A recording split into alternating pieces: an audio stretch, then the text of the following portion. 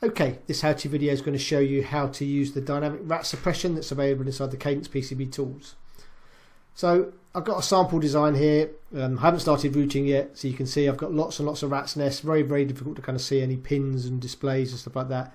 So when I'm routing it can be quite daunting just looking at this and trying to find out where you wanted to start and what's going on. So there are some default options. If we look under the display menu, there's some options to blank rats, and we can do this based on component by net. We can do all, we can do a selection window, etc. But that again can be quite time consuming, turning rat's nest off and on. So what we can actually do, let's just maybe zoom into this area. If I invoke the connect command, so root connect, or use the etch edit mode, or the icon, or press F3, I've actually got this option here to auto blank other rats. So if I turn that on, and then when I pick a connection to maybe start routing, everything else gets turned off, so it's doing exactly what it says. So I can then go and route my connection wherever I need to go.